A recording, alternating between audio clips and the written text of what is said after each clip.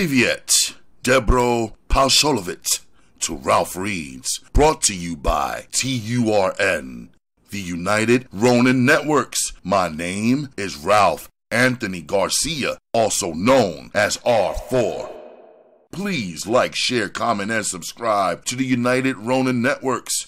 We are Ronin. On this edition of Ralph Reads, I continue the ongoing miniseries Black Gangster by Donald Goines.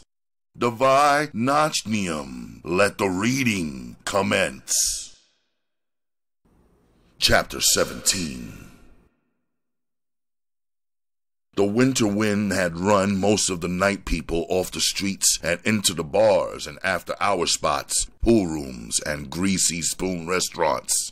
The neon lights beckoned them to the dim-lit places of entertainment that were their very existence. Many had been victimized, but still they returned night after night in search of fugitive pleasures. The dope fiends, whores, muggers, and other parasites who earned their income off of them moved with them through the shadows. Frankie, a tall, brown-skinned lesbian, walked from one end of the Silver Dollar Bar to the other, cursing fluently. "I'm not going to pay no goddamn protection dues so that my whores can work," she yelled in her masculine voice. A short, slim Negro spoke up from the bar. "You must not have seen what happened to Chico's girls, did you?" he asked, glad of a chance to put this arrogant dyke on the spot. "That's because they had a pump for a man," Frankie replied harshly. "You didn't see it happen to any of my girls, did you?" A fat prostitute sitting in the rear of the bar remarked dryly. "It might be because you've been paying your dues these past few weeks just like the rest of us." "You telling a goddamn lie," Frankie said, glaring at the girl. "If I was you, bitch, I'd think twice before telling that goddamn lie again." She stared at the other people in the bar.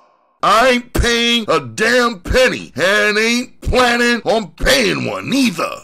Fat Daddy, Ape Man, and Brute entered the bar on the last of the conversation. Before Frankie had got all the words out of her mouth, Ape Man had grabbed her by her shoulders and swung her around. He slapped her twice across the mouth. "Bitch!" he yelled. "Just 'cause you look like a man, don't be trying to fill a man's shoes, because you might find yourself in more damn trouble than you know how to handle."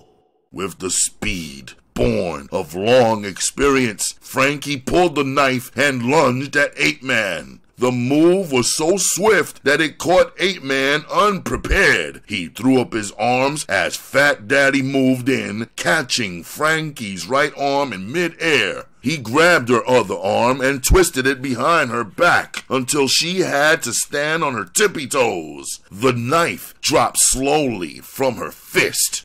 He slammed her to the floor, and Brute stepped in and kicked her in her stomach. As she lay squirming, Ape Man leaned down and snatched the back of her head, twisting his fingers around in her hair. "Have you got the money for them 6 whores you got working, Frankie?" he asked harshly, then slapped her across the face. Frankie managed to prop herself up on one of her elbows. She stared at Ape Man. "You dirty, black son of a bitch!" she screamed. "I'll see that you pay for this." She spit straight into his face.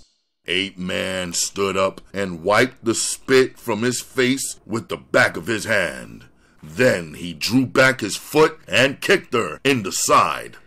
Before he could kick her again, a heavy-set Negro woman ran up with some money in her hand. "Here, man," she yelled, pushing the money towards him. "Here's $28. Ain't but 5 of us girls working tonight, and whatever I'm short of, you can pick up later. Just leave our man alone."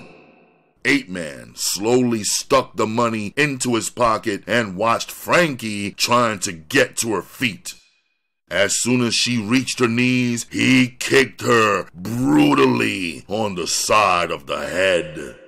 Next time, bitch, don't be telling people what you're gonna do. If you got any kind of sense, you won't be late with your payments. 'Cause if you are, I'm gonna knock all the gribbers off your ass. Two young boys, notebooks in their hands, moved up and down the bar collecting money from the pimps and whores while the fearsome threesome watched closely. With the help of 3 of her girls, Frankie made her way out of the bar. One of the girls waved down a cab. At her apartment building, Frankie paused on the steps and waited for one of the girls to open the door. After they entered the apartment, she spoke to the girls. "You bitches get in the bedroom and stay there until I tell you to come out." She picked up the telephone and dialed long distance. "I want to speak to either Black Pete or Tommy Hall," she demanded when a masculine voice answered on the other end. "This is Tommy speaking," the voice replied. "This is Frankie, baby. I'm having a whole lot of trouble over here in this funky city, Tommy." "Anytime a black bitch is as dirty as you, Frankie, she's supposed to have a lot of trouble, baby." "I'm not bullshitting, Tommy. I'm in trouble, and I need your help." "How much money have you got, Frankie?" "I've got $500 I could put my hands on in the next 5 minutes." "It's going to cost you more than that, Frankie." "Wait a minute, Tommy. This is me, baby. You don't even know what I want you to do yet." "Don't make no difference, honey," he said coldly. "I know what's going on over there, and I don't want no part of it." "You mean you wouldn't come over here for an old friend like me?" she asked slowly. "As much money as we got floating around Chicago right now, baby, I don't see why you don't just pack up and bring your ladies here. It would save you some money. Besides the cash, you have to pay me if I made the trip." "I'm not worried about saving money. All I want to know is how much are you going to charge to make a hit on a punk over here for me?" After a long pause, he replied, "For you, baby, I'd do it for $1,500. "What?" Frankie yelled. "How in the hell are you going to charge me like that? It ain't but one guy, baby. I don't want you to hit J. Edgar Hoover. Just a small-time punk, that's all." "Listen, Frankie, and I'm not trying to snow you. If you wasn't such a good friend, I wouldn't take the job unless it paid $3,000 or more." Tommy waited for a moment, listening to the silence on the other end of the line, then continued. "Dick, baby, I told you I knew what was going on over there. Alfonso showed up here 2 weeks ago and gave us the rundown on what Prince is doing. And I don't want to be no part of that stud." "Okay, Tommy, when will you be here?" "What about the money? When will I get it?" "This ain't no game I'm playing. You get your money as soon as the job is done." "All right, girl. Me and a couple of the boys will drive over tonight. So have my money ready. I don't plan on being there no longer than a few hours." Tommy had hung up. She walked over to the bedroom door and called the girls out. "All of you go back to work now. After you finish, stay with each other. I don't want none of you coming back here before this time tomorrow night. Is that understood?" "Okay, Frankie," one of the girls answered. "You sure you ain't gonna need anything before the morning?" "Just do as I say," Frankie replied softly. After the last girl had gone out, she leaned on the door for a brief second, then walked over to the couch and stretched out, waiting patiently for the arrival of her friends. Across town in another apartment, Prince listened quietly to his lieutenants. Preacher continued to argue his point. "I don't care what Danny says, Prince," he said loudly. "We catch pure hell trying to collect money from them whores in Black Bottom." "That's bullshit," Danny snapped back. Them whores on your turf pay off way better than the welfare. Preacher laughed, but his eyes were black chips. You don't understand, Danny. Last night, some bulldyker tried to stab 8-Man when he tried to collect. At least he can catch up with his whores and try to collect. Them fat bitches in my district change locations so much, I don't know where to look for them most of the time. Danny spoke to Prince, seeking sympathy. Prince walked over to the far end of the room and removed the cover from a large wall map. Here's something that's gonna really make you holler, Danny. If you think you got troubles now, he removed a pencil from his pocket and drew a line on the map. You know that warehouse down by the waterfront that all those trucks pull in and out of? You ain't talking about that big trucking company. How about a block from the waterfront, are you? Danny asked. That's right, Danny. Right around the corner from where Fat Daddy picks up his waterfront collections, Prince replied. Danny stopped and stared at Prince for a moment. He seemed to be stifling an outburst. Prince, if you're thinking what I'm thinking, it ain't gonna be nothing but trouble, man. Prince smiled coldly. You might be right, man. What I got on my mind is that you won't have far to send Fat Daddy to pick up the contributions from the trucking company.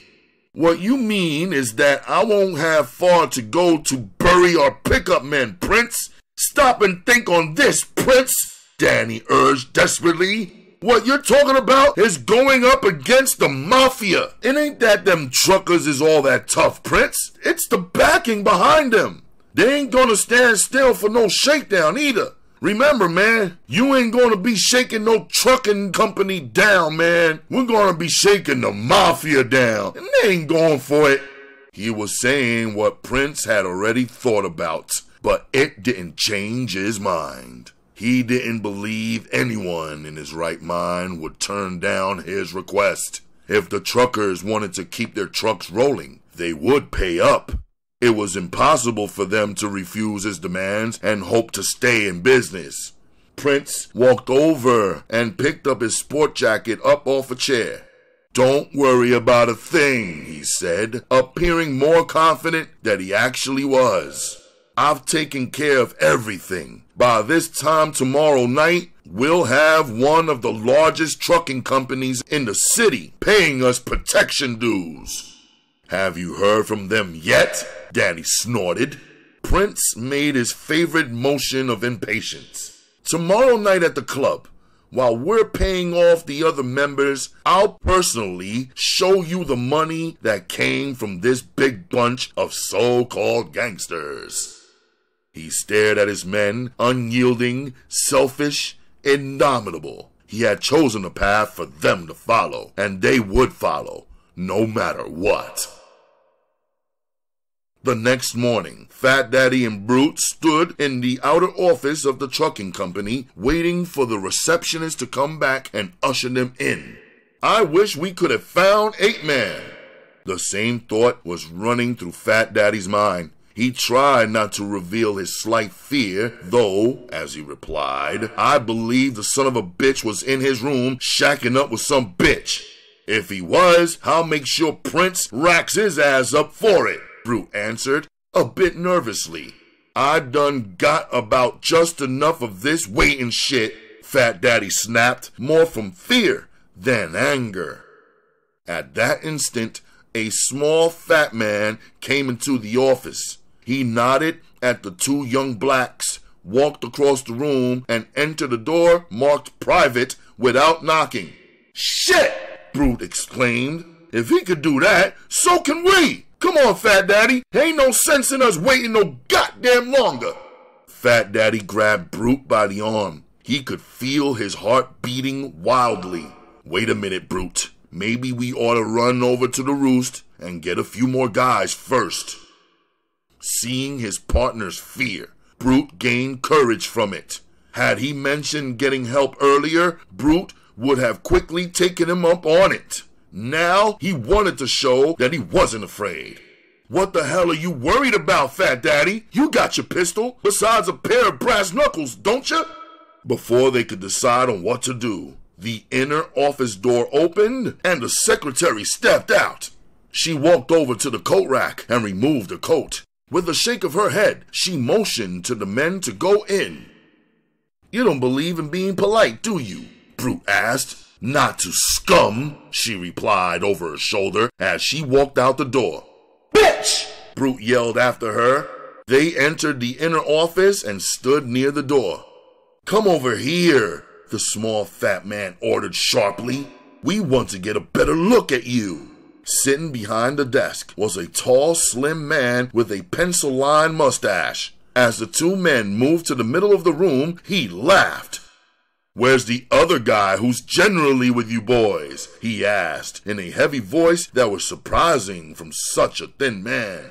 The fat man pulled a notebook from his pocket. He thumbed through the pages, then pulled 3 pictures out. "He's asking about the big black one," he said, staring down at the pictures. "These punks call themselves the Big Three, Ed," he laughed harshly. Brute and Fat Daddy stared at each other in amazement. "How in the hell did you know?" Brute asked, his voice belligerent. The man called Ed stood up from behind the desk. "There is very little we don't know about you punks," he said dryly, then added, "except what brings you here to my office." "If you know so much about us," Brute replied slowly, "you should really know what brings us here."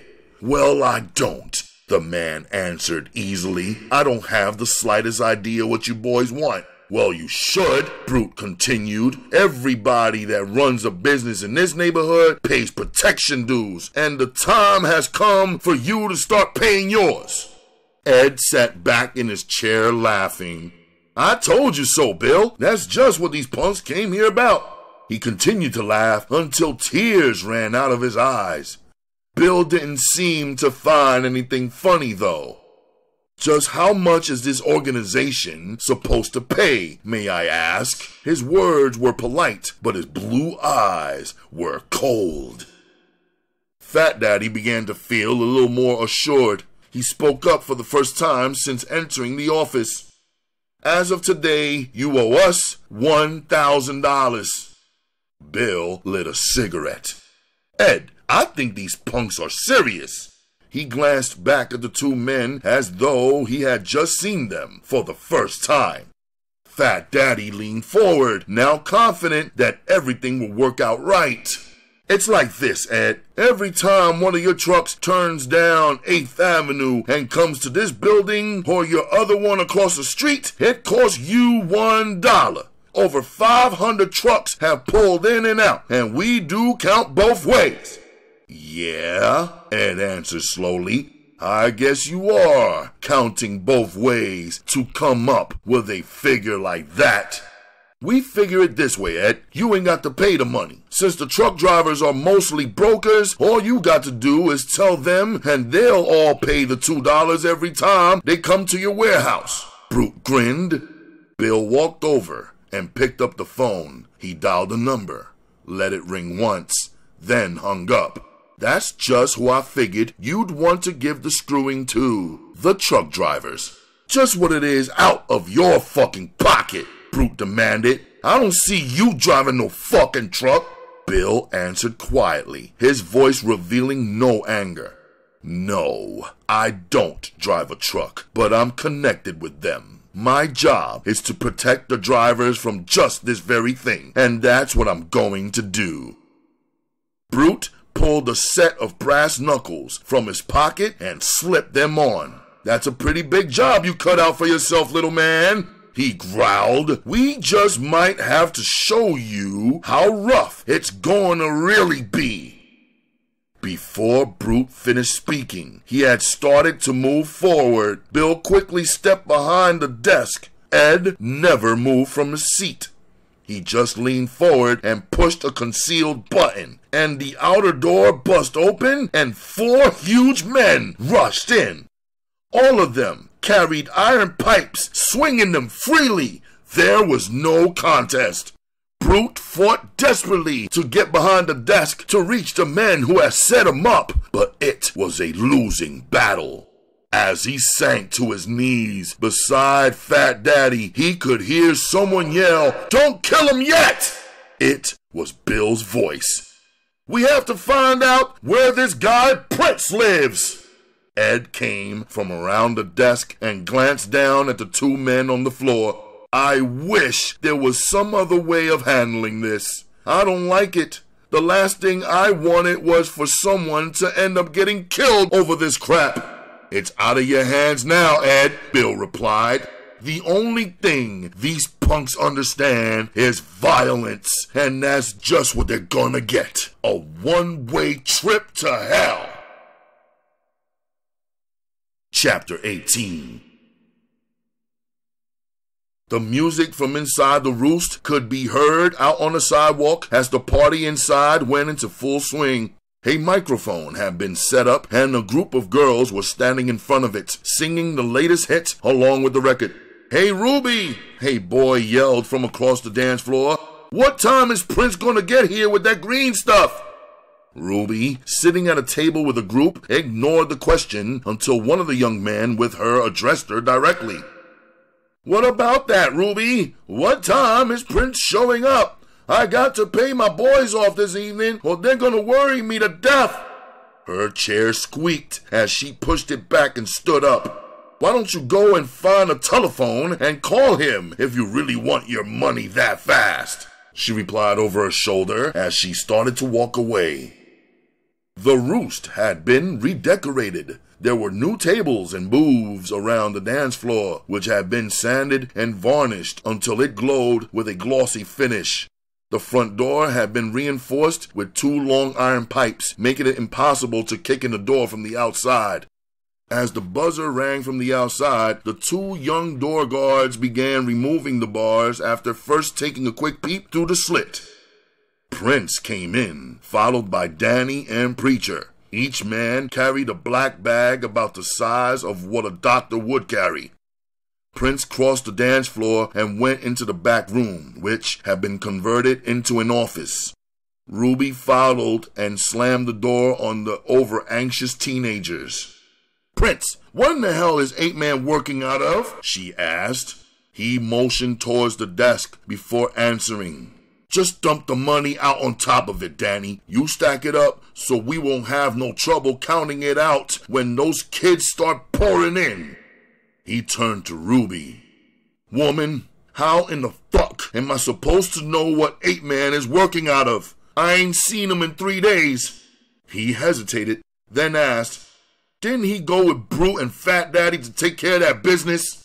"Hell no," she replied bluntly. "I tried to reach you on the phone, but I couldn't catch up with you." She glided towards him with her swift, sinewy grace. "Brute and Fat Daddy stopped at his place to pick him up, but he wasn't there. They called me and told me to tell you they were going on over by themselves." Prince shook his head. Again he wished he had followed his right mind and left this job alone. He had believed from the first that it just might turn out to be trouble, but had ignored his hunch. Oh well, he reasoned, whatever happened, he'd find a way to handle it. Prince pulled out a pack of cigarettes and lit one, trying to conceal his slight nervousness. "It ain't nothing to worry about, baby. 8-Man is more than likely getting him a piece of leg somewhere, and it done got too good for him to let go." He laughed loudly. Where in the fuck could that bastard be, he wondered. "I'll fix his goddamn ass whenever he does show up," he promised himself angrily. "God damn!" Danny exclaimed. "I ain't never seen that much money in my life." He reached down and picked up some bills and let them trickle through his fingers, the way a child would do. Preacher emptied his 2 bags of money. "Prince, just how much is that on the desk anyway?" he asked. Danny laughed excitedly. "He ain't stifling, Prince. Goddamn, that's a lot of cash for just 1 week's take." He hesitated, then added, "Besides, we don't even know how much you took out for other expenses." "What I took out for myself and other people that won't be here tonight would just about cover what you see on top of my desk right now, Danny." Beautiful, baby. That's just beautiful. You mean to say, Prince, we don't even miss that money from them 4 dope houses the Black Cougars closed down? Preacher asked. A flash of anger crossed Prince's face, but he quickly covered it. He smiled tightly.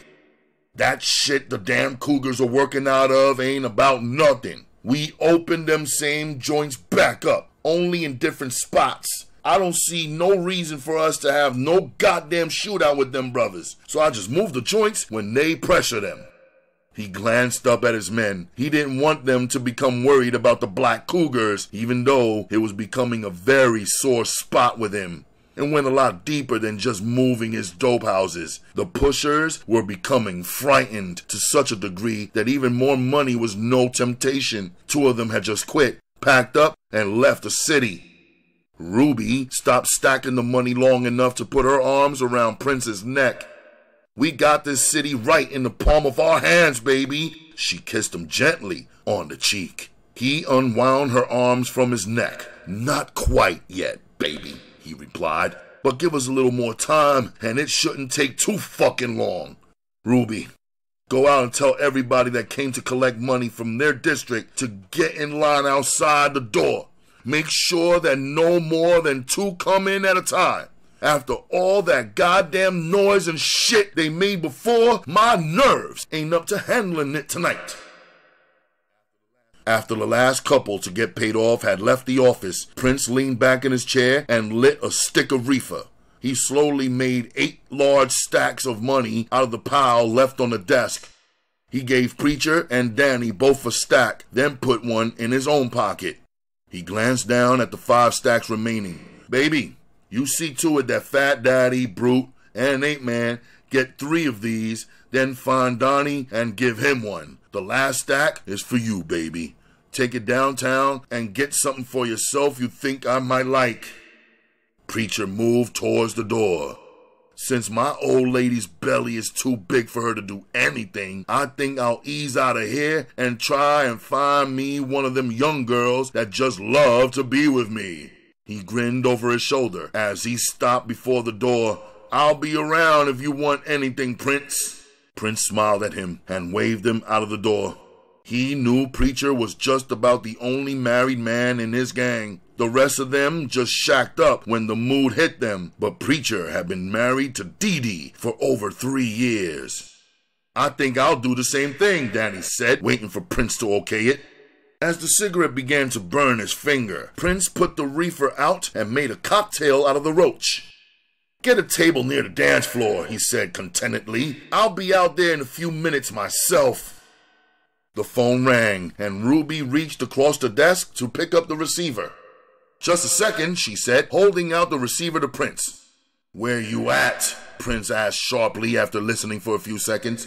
It shouldn't take you more than 10 minutes to get over here, racehorse. Come through the alley and knock on the back door. I'll make sure no one sees you on this end. Ruby whistled as Prince hung up. Something must have really come up to make Racehorse come here, she said. Prince grunted his answer, then settled down to wait. Something always seemed to come up when he was hoping everything would turn out all right. He didn't have long to wait. In 8 minutes, a slight knock was heard, and Prince stepped quickly to the back door. He removed a large 2x4 and unhooked 3 chains. The door swung open into the room, and Racehorse stepped inside. His eyes quickly scanned the room, taking in everything of importance. Hi there, Ruby. What's been happening, girl? He asked politely. It's been a little while since I've seen you, baby.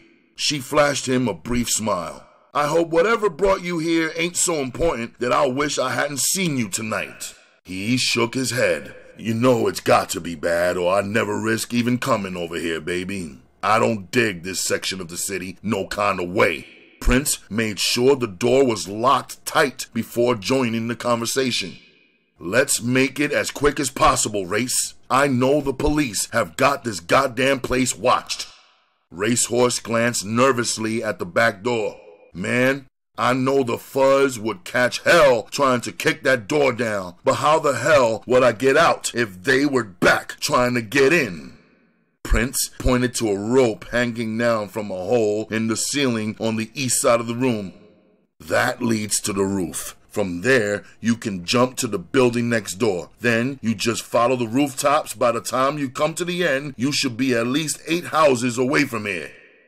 Racehorse nodded. I'll get right to the point then. 8 Man done got himself killed. His words had the effect of a gunshot. There was stunned silence in the room for a brief moment. You sure of that? Prince asked sharply, his mind reeling. There's no doubt about that part of it. The bastard is as dead as you'll ever get.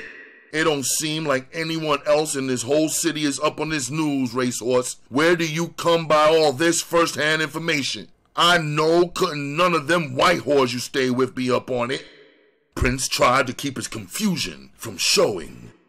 If me and Tony hadn't been over in Chicago picking up those Tommy guns, Prince, I might have stopped it. These cats come over from Chi the other day, and as soon as they hit the city, they called me up. After they couldn't reach me, baby, they went on and took care of the job they came for. Racehorse waited, watching closely. He was curious about the effect his words were having on Prince.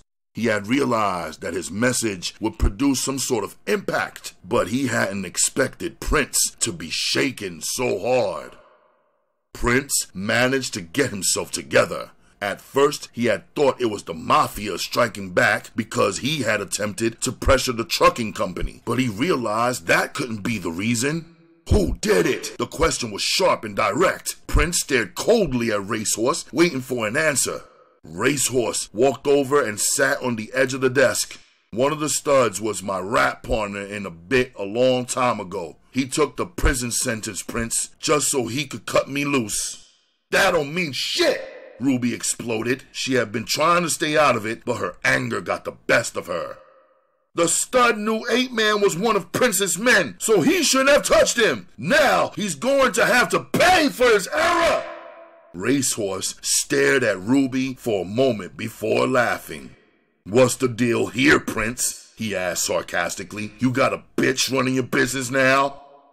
Rudy blushed, scarlet with more than anger. Just who in the hell do you think you are, Racehorse? Shut up, Ruby, Prince ordered. His eyes glittered as he stared from one to the other. We got enough problems without you two squabbling like kids. Racehorse, don't understand this. You say one of my boys got killed, yet you don't want to tell me who's behind it. I didn't say I wasn't going to tell you who was behind the killing, Prince. I just said I couldn't tell you who actually did the job. Prince shrugged. I don't like the idea of some butchers coming into my city and killing one of my boys and getting away with it, Race. But if you can put me hip to who wired him up for this, I'll let it ride for now. Racehorse grinned. You ever hear of a bull dyker named Frankie? He waited until both of them shook their heads. Well, she called the boys in from Chicago. Seems as though she don't like the idea of having to pay for her ladies to work. Ruby walked over and removed a cigarette from behind Racehorse's fingers. She slowly lit a stick of reefer with it, then handed the reefer to Racehorse. Here, baby. Her voice was husky. I'm sorry about that little misunderstanding we had. You know you and me are a whole lot cooler than that, Horse. You know how that goes, baby, Racehorse replied as he inhaled the sweet-smelling reefer. Everybody can't be right all the time, Prince, he said, turning away from her. Let me try and straighten something out with you before we go into this thing any further. Come on out with it, Prince answered quietly. Racehorse removed a burnt-up joint from his mouth and made a cocktail. Look here, baby. These guys never would have called me if they didn't have something else on their minds besides idle gossip. Prince remained silent and waited for him to continue. The studs want you to toss them some business, Prince. That's the real reason the guys wasted the time getting in touch with me and pulling my coat to what went down. They say things are kind of slow in Chi right now, and they seem to be catching pure hell waiting on somebody to call them with a decent contract. Prince laughed ruthlessly. This stud you've been talking with has plenty of nerve, Race. First, he kills one of my best men, then turns around and asks for a goddamn job. He acts like he ain't never heard of you, Prince, or else he thinks your middle name is Pussy, Ruby snapped, her face flushed with anger. Racehorse threw her a savage glance, then spoke to Prince. That ain't the reason, Prince. The stud's got a good idea of how this thing can be worked out between you and him. Just how would he like to handle it? Prince inquired, sarcasm dripping from his words. Wait a minute, baby, Racehorse said, well aware of Prince's ways. You done went and got the wrong impression already, man. You know what kind of business the guy deals in, Prince, so you know damn well he has to be careful. Plus, he don't trust you too much, baby, because of that killing. How the fuck would he work for me if he don't have any trust? The stud has an idea you might go along with using me as the middleman. That way, neither of you would have to ever meet. Ruby inquired sarcastically. Won't that put a little heat on you, Racehorse? You know it does, Racehorse answered easily. But I trust this stud, and I'm also going to get me a small commission out of every job he takes care of to make up for the trouble I might have to go through. A sharp knock on the door ended the conversation. Who is it? Prince asked sharply. This is Preacher. I got some very important news for you, Prince, or I wouldn't be bothering you. Prince glanced at Racehorse, undecided. Don't worry about me, Racehorse said quickly. Me and Preacher grew up together. Let him in. The door was open halfway, and Preacher slipped through the crack. Well, look what the garbage truck dropped off, he said, then grinned at Racehorse. He stuck out his hand, and Racehorse jumped from the edge of the desk and grabbed it. I hear you've been coming up in the world, Preacher, he said as he pumped Preacher's hand. They tell me you done got to be just about the biggest frog in the pond down in Black Bottom. He grinned. How's your wife, man? Last thing I heard, you was on your way to becoming a daddy.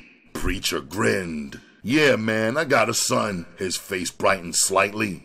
Besides that one, I got another one on the way. Prince locked the door.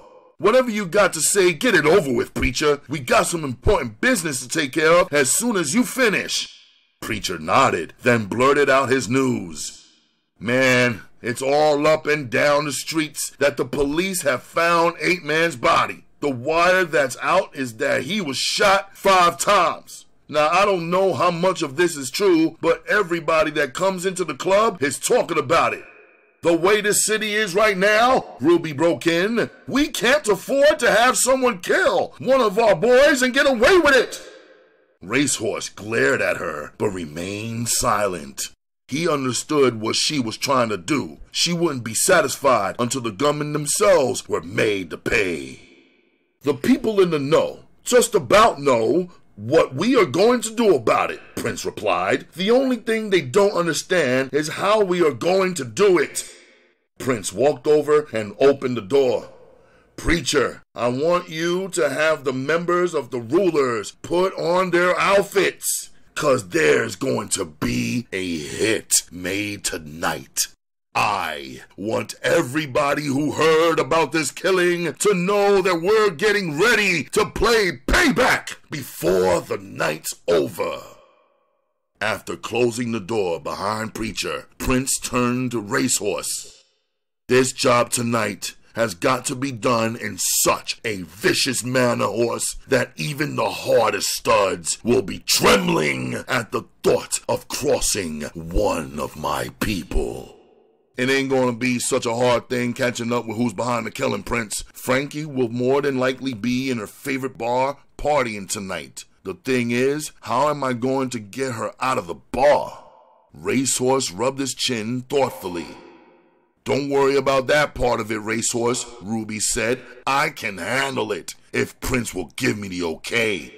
She stared at her man, awaiting his agreement.